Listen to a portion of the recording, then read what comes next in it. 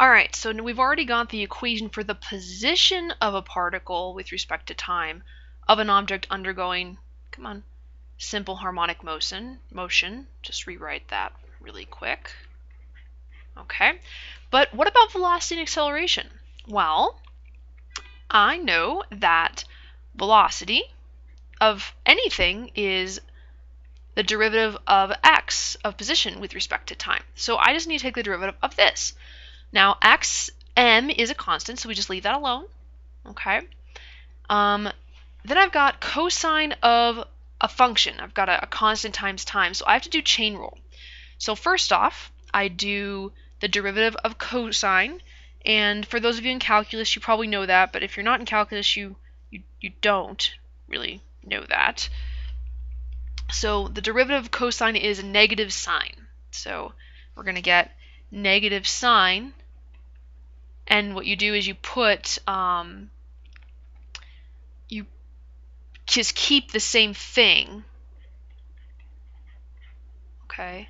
Then you multiply by the derivative of whatever inside of there. So inside we had omega t. If you take the derivative of that, you just get omega. So altogether, this is what we get. If we're just going to move some stuff around and simplify it slightly, you get that the velocity as a function of time is, I'm going to pull this out to the front and the negative out to the front. So I get negative angular frequency times the amplitude times the sine of angular frequency times time plus the phase angle, phase constant. Okie dokie, so that's the velocity. Notice, what's the biggest sine can be? So this whole thing right here, the biggest it can be is 1, okay? Can't be more than 1. So the biggest this can be is when sine is 1. So when sine is 1, I get that the position is, that the velocity is negative omega xm. That's the biggest it can be, so the maximum velocity you can have is negative angular frequency times maximum amplitude. Okay, we call that the velocity amplitude, or Vm. Okay, so that's the maximum you can get. Now, where does that happen? When does that happen? Where does that happen? I have another cool little animation that'll help us figure this out. Okay, so this is kind of confusing, like, what's going on? Okay, so right here, this is your position. Here's your object undergoing uniform, sorry, I was going to say simple harmonic motion. So this funny thing that's moving is showing you, like, as time goes on, what's going on. So see, when this is at the very, very top, we're at the top of our position. When it's at the very bottom, we're at the bottom of the position. Here's velocity. This is the derivative. Okay, notice it's also harmonic, but we kind of have the opposite maximums. So like when our position is at a maximum, velocity is 0. When position is at 0, velocity magnitude is a maximum.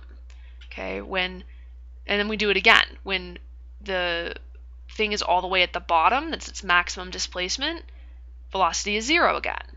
When position is at 0 going the other way, velocity is the maximum again. It just keeps cycling like that over and over and over again. Alrighty, let's talk about acceleration next. So acceleration, as you well know, acceleration as a function of time is the derivative of velocity with respect to time. Okay, so we need to take the derivative of this. Well, the stuff out in front is a constant, so we leave it alone. Then I need to take the derivative of sine. The derivative of sine is cosine. Oh, just a second. All right, sorry, my microphone clip fell off. Okay. Okay, derivative of cosine. I'm sorry. Derivative of sine is cosine, so I do the derivative of that, but leave everything else alone. I'm gonna do this time. Oh, Ooh, I'm gonna run out of room. And then I take the derivative of what was inside the argument. So again, another omega. So I'm gonna rewrite all that, clean it up a little bit. I'm gonna pull this out to the front. What I get is negative omega squared xm cosine omega t plus phi. Alrighty, this is the equation for acceleration.